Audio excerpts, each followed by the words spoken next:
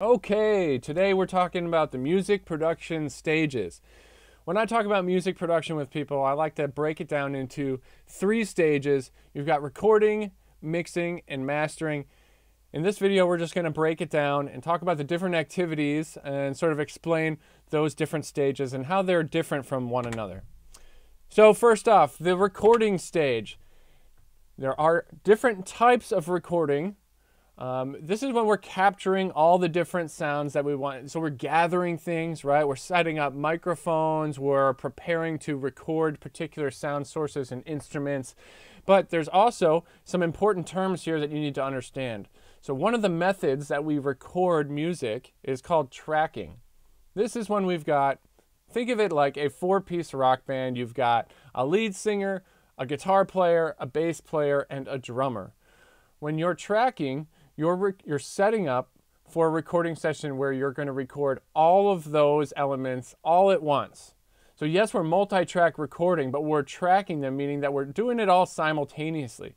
And we do this for a couple of reasons. One, and the easiest explanation is just that it's going to give us like a nice set of like core recordings, like a basis for ultimately what is going to become a finished product, right? But there are also some particular genres of music that lend themselves to this method of recording. I'm thinking particularly, well, I talked about the rock band kind of thing, and sure, tracking is an important method there. But even more specific would be something like a jazz ensemble. And the reason why tracking is an important method of recording for that type of genre is because you're not going to like record a jazz ensemble and then go back and record other individual things and add to that recording. No, it's spontaneous. It happens that one time. And you oftentimes, at least again in this jazz example, you've got to have some line of sight and some sort of like interaction between the musicians, because it's, again, very spontaneous method of music. It's reactive based on what this musician is doing. This musician might do something different. So during that tracking session, you need to be able to set up microphones and set up the band in such a way where we can isolate each individual element as best we can so we can have the cleanest recording of each one of those things. But basically we know that there's going to be no removing some of the bleed over from one microphone to the next. We're just trying to set things up in a way where it's the least offending result, right? We also want to keep in mind that we want the musicians to be able to perform and react the way that they normally would without all the recording equipment. So you can't be putting microphone stands in people's way and have cables that are being worried about. So all that stuff needs to be a consideration during the recording process. So oftentimes we're doing things like tracking a band first, then if we're, say, let's go back to the rock band example, we might want to re-record some of those elements in what's called the overdubbing sessions. So let's say that we bring in the four-piece rock band and we have some tracking sessions and we record all these different takes of different songs that the musicians have, right? But again, during the tracking session, we're probably using our lesser quality microphones to prevent some bleed over from other sound sources.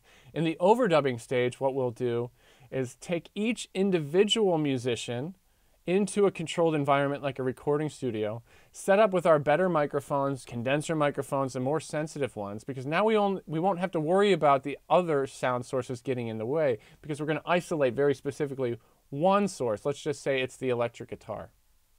So we will allow the musician to hear the content from the tracking session and re-record their guitar parts in the overdubbing session.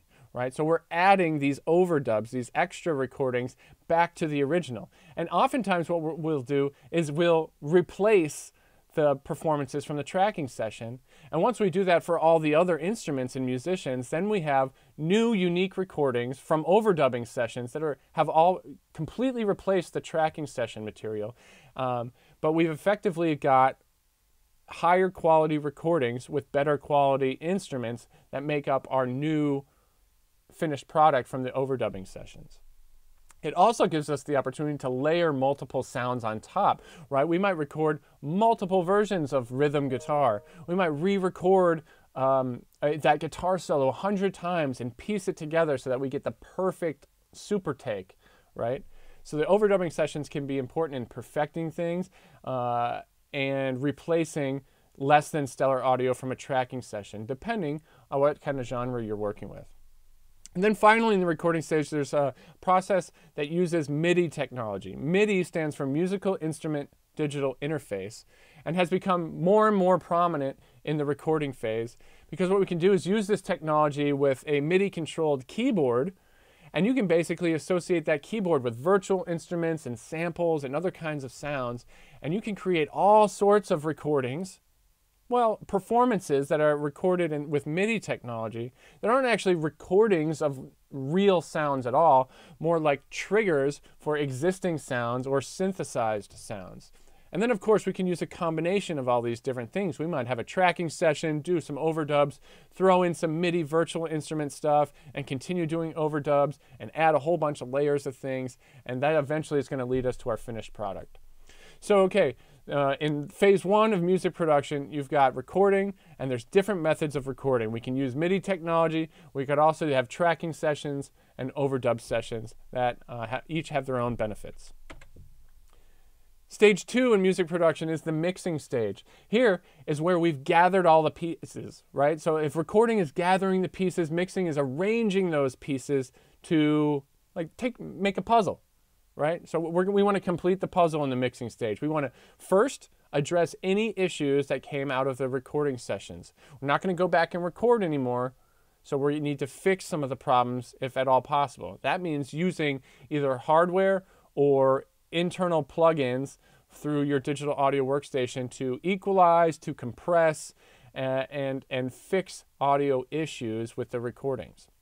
The other thing we're going to do is balance all the different elements. Usually we're dealing with either stereo or surround sound, so we can take this opportunity to pan things from around in stereo space, so not everything is just coming at us from the same location, right? We can have some sounds that come from the right ear, some sounds that from the left ear, and so on. But we also want to balance in volume from one element to the next. We want to make sure that maybe during the recording process, certain elements were recorded a little bit hotter than others. This is our opportunity to balance those things out and make sure that they sound good in relation to the other things that are around it. And then finally, we're going to get creative with some things. Maybe we want to add reverb to a voice to give it some perspective, some sense of acoustic spaciousness, right? Maybe we want to really enhance, we want the drum, and especially the kick drum, to be really thick and huge, so we add layers and we compress and we do parallel processing to make things much bigger than they were initially. There's different artists that have different aesthetics on their vocals. For example, will.i.am of the Black Eyed Peas or whatever always has some flange, which is a unique sort of audio effect on his voice. This is where we can get really creative to just make things stand out or sort of put a little signature stamp on some things.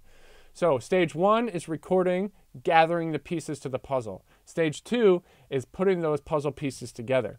Stage three is mastering.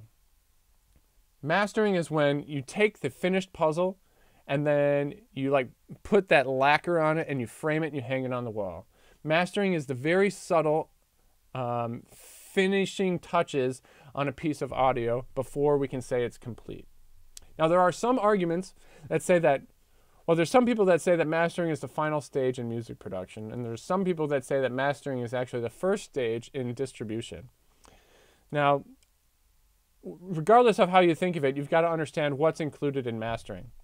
So it's taking a fully mixed project, and this is your final line of defense. If there's anything still left that stands out as problematic, you need to fix it in mastering. This is the final step for that.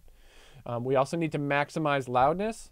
It also has to do with creating, say, like if we were making an album, it would be about track sequencing, determining which song goes in which place on the album, right? And how much is there a flow from one track to the next track? Do they overlap? Is there a space in between?